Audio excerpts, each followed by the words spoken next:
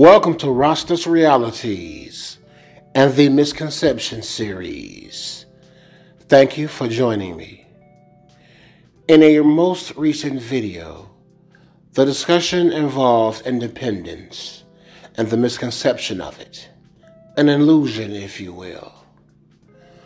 I find it odd that the very ones that tout the independent talk are the very ones having their hands out to the very people and systems that they claim that they don't need nor want.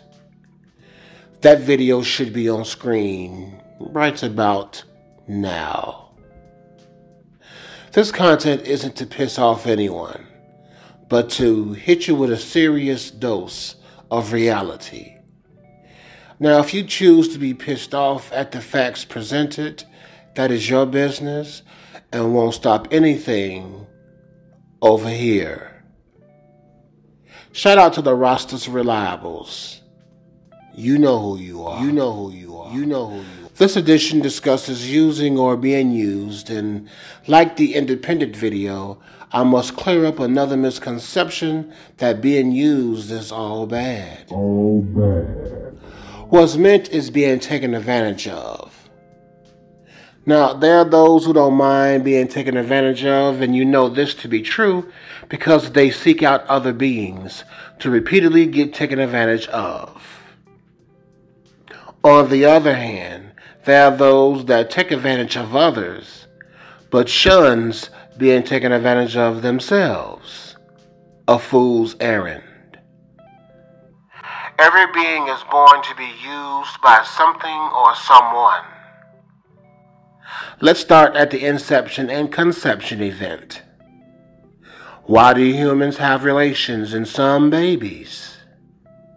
Well, to have relations and even intimacy, which doesn't involve the mashing of certain organs, one must be used, or in this case, two must be used.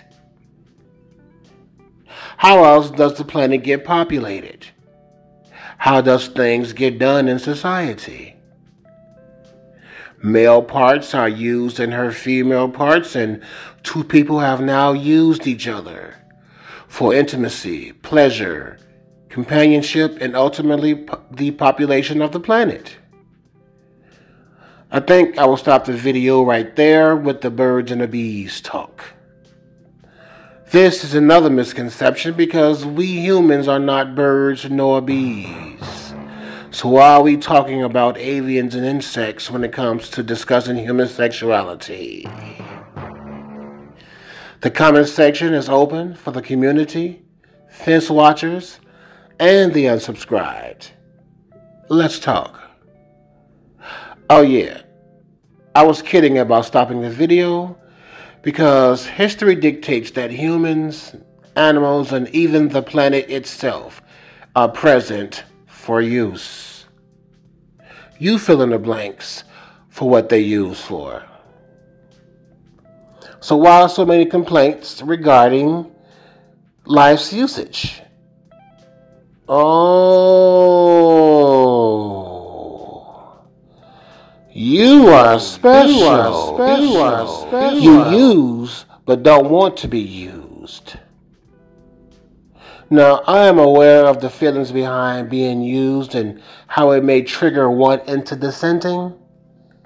I don't blame them for that, but I do blame them for not grasping the full concept of life, liberty, and justice.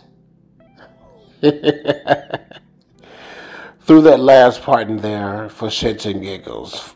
For those that know. You know. While working on this video, I came across something that was front and center the entire time online. Spit it out, man. I came across that viral video of Andre 3000 mentioning being used. He said, and I quote, that he felt that he was being used, assuming he meant in a negative way. And then in the next sentence, he mentioned that he was happy being used for something greater. Close quote.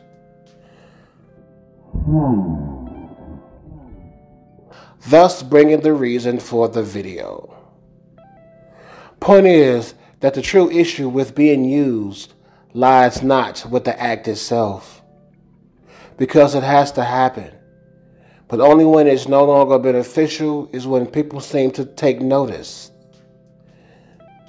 and then let the tirades begin.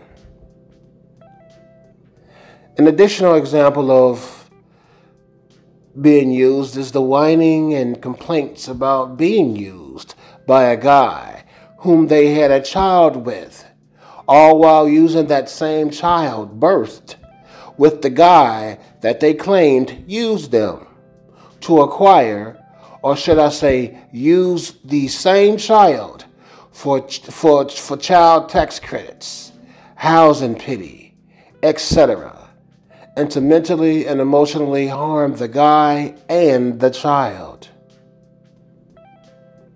both that they claimed that they loved.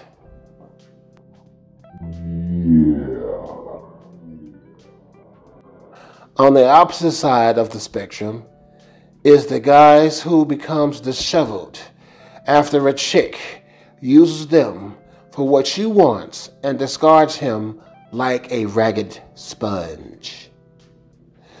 Despite the fact that we're here to be used, no one can do anything to us unless it's allowed. It boils down to a massive case of sour grapes.